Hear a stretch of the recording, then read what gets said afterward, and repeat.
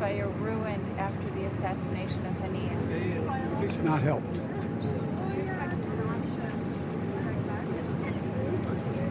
That's all I'm going to say right now.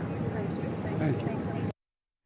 That was President Biden speaking late last night, saying the assassination of the Hamas political leader does not help the ceasefire negotiations that they've been seeking with Israel.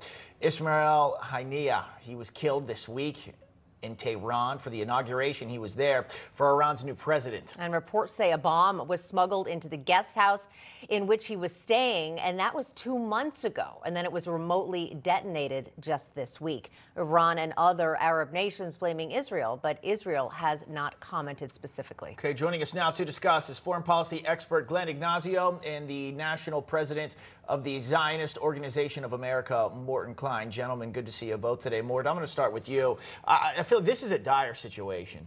Israel, or Iran responds to Israel with some kind of attack after everything that's happened. Israel, we know, says it will defend itself full stop no matter what. So what has to happen so this does not escalate into a full-blown out war?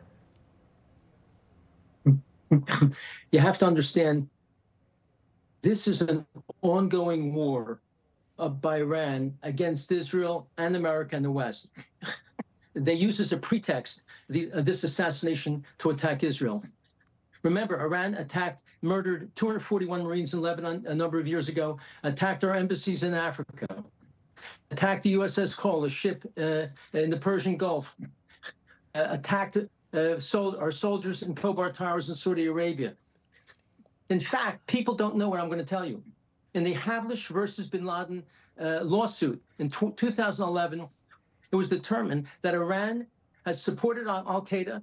They trained the pilots that hit the towers in New York, 9/11. They facilitated their travel. There is a total alliance between Iran and al-Qaeda, and they helped plan the entire attack.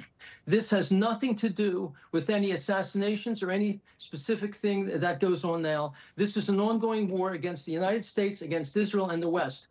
And I've talked to military people in Israel.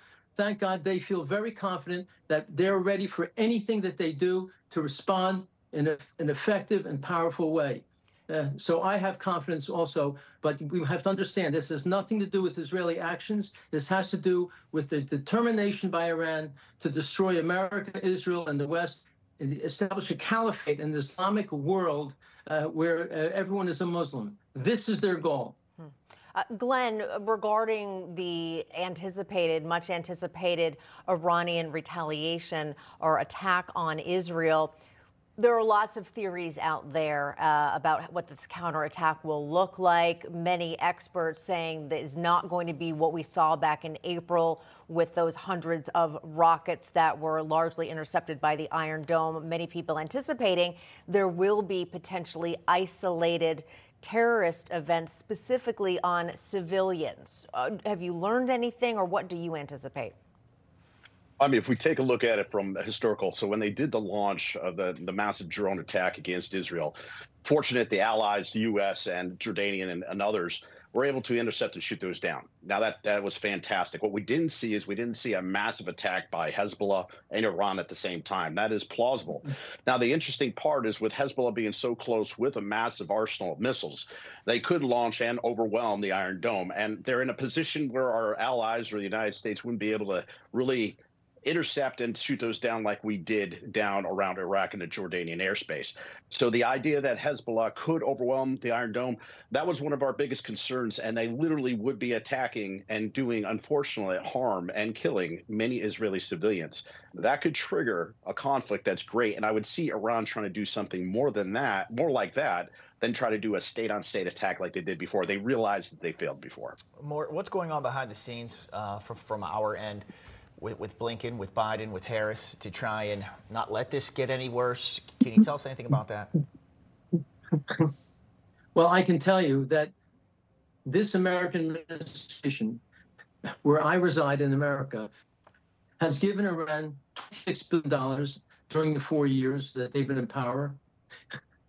They have also ignored the sanctions against Iran, which has enabled Iran to go from $4 billion in reserves to $100 billion in reserves, enabling them to fund Hamas, Hezbollah, Islamic Jihad, the Houthis, This has been a terrible policy by this administration that has strengthened Iran. I don't know if they're trying to appease Iran or intentionally strengthen it. And now Blinken and Biden say, this is terrible. Israel, you should not retaliate. You shouldn't respond. Which is, by the way, what they told Israel they can do, the mass 1,200 Israelis, they told them not to respond. So I'm afraid not in any way, shape, or form had the right policies toward Iran. They've strengthened them, and now they're trying to protect them in some sense, telling Israel to be careful and not. All right, Mort, we're having trouble hearing your audio a little bit, but Glenn, we're almost out of time. We've got 15 seconds left. What are you looking at most? What is piquing your interest most as we watch the evolution and, or I should say, worsening of this relationship in the Middle East? Yeah, definitely. I mean, it is an interesting situation what Iran's going to do because remember, they're Shiite and Anaya was Sunni, so they may not go to war for him specifically. But like I said, they'd be able to ratchet up and do more attacks with both Hezbollah. We haven't heard about the Houthis as much, so I could see them doing the factions, raising that type of intensity with their combat operations and causing incredible pressure and or damage to Israel. That's the thing that I'm watching right now, and that's something I think we all need to look out for. All right.